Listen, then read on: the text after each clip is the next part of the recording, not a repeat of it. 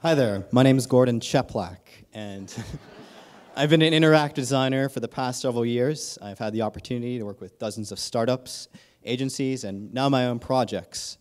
And while trying to become a better UX designer, I've also been trying to figure out what makes products successful. So I want to talk a bit today about user experience and behavioral bias. We all know what user experience is, but let's talk about bias.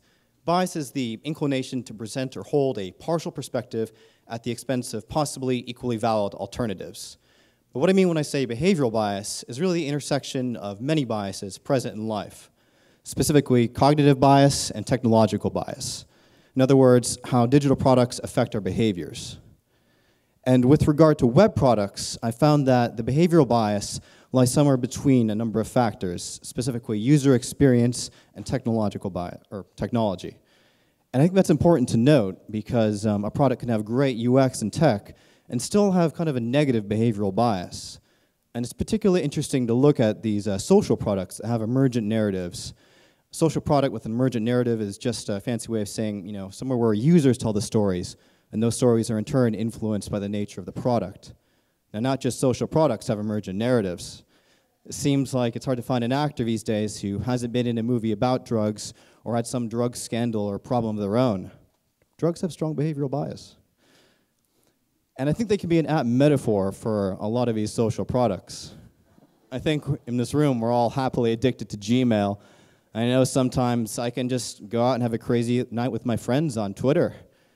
But seriously, thank God we all got off of MySpace years ago. This is all old media theory. Just as drugs enhance our senses, media extend our senses. And just as drugs can really help some people, I think these tools can help us accomplish great things. But a lot of drugs that were intended to help people ended up doing more harm than good. And I'm a bit concerned as to how we define good interactive social products, because it seems like they're things that are less useful and more addictive in nature. That is to say, they have a great user experience, but not necessarily a good behavioral bias. So there's this dichotomy between how these products are marketed and how they present themselves and what their effect on our behaviors actually is. And I'd like to take a look at some products I think have great UX and tech, but kind of some adverse behavioral biases. The ostensible goal of Facebook is to help us connect and share with the people in our lives. It sounds very noble, but it's not really what you end up doing on Facebook, is it? It seems like you end up browsing for hours, photographs of people you hardly know, or meticulously updating your profile to be the right blend of pop culture and obscure references. And you end up interacting with people in a weird way by seeing what somebody decided to like on a particular day, or through some app you unknowingly let spam all of your friends. So I think the movie The Social Network did a great job of showing some of the motivations behind the creation of this tool. We all understand it's kind of weird and creepy, but we still use it. I think that's because it has this implicit understanding of what makes good UX and how to exploit that and exploit our behavioral biases.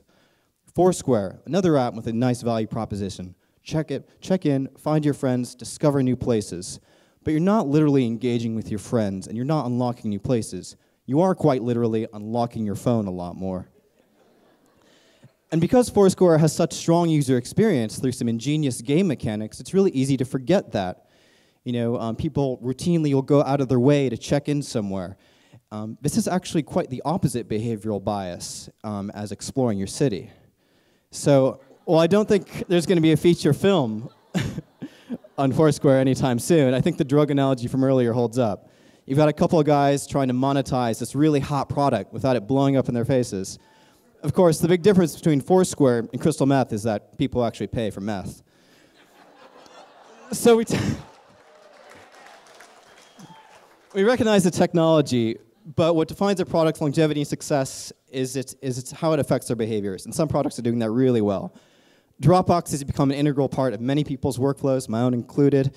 Its sharing functionality lets people collaborate without clumsy things like email. A product of mine, Views.fm, is actually built to enhance this. Instagram, another great social product that actually came out of a product similar to Foursquare, but instead of focusing on location, they went with photo sharing and quick digital image processing. So people can spend less time worrying about managing their technology and more time taking pictures. So to all my UX designers, product people, strategists, I say this. Look beyond the user experience and technology and at how these products affect our lives so that we can build things that genuinely help people and we're not just pushing more addictive products. Thanks.